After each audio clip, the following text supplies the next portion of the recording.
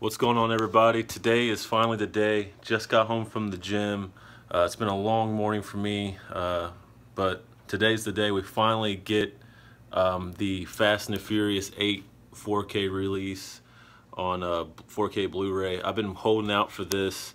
I've seen the movie in theaters, loved it. I'm just a mark for the Fast and Furious series no matter what, so take it with a grain of salt that I loved it, because a lot of people had mixed opinions about it.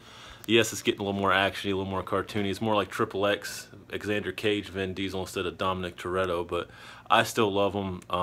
Obviously, The Rock's one of my all-time favorites, so him adding him a few movies back is just icing on the cake. But I cannot wait to pick this movie up. It comes out today.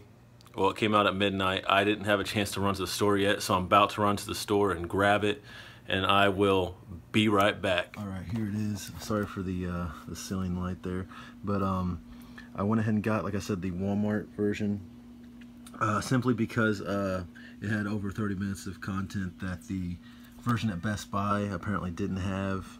I wanted the Steelbook version from Best Buy.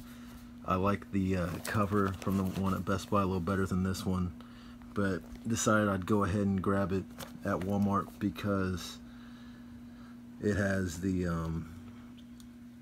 little extra there from from Walmart and stuff. So looking forward to this.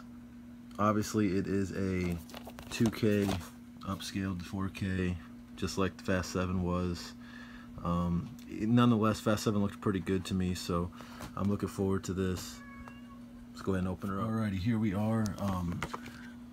Thankfully, because like I said, I personally did not like this cover. It came with the stock cover that the DVD and the regular Blu-ray has inside the slip, which I personally like. I don't know what it is about it. I like it. I actually am trying to order a poster of this for my wall, because like I said, I'm a big Fast and Furious fan. So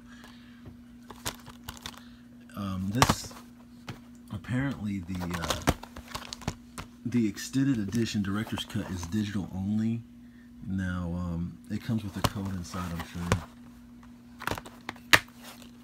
Yeah, it comes with a code inside for the digital version. That is the extended cut. I'm not sure how I like that. I kind of wish the digital or the extended cut was on the disc, because I don't ever use these codes.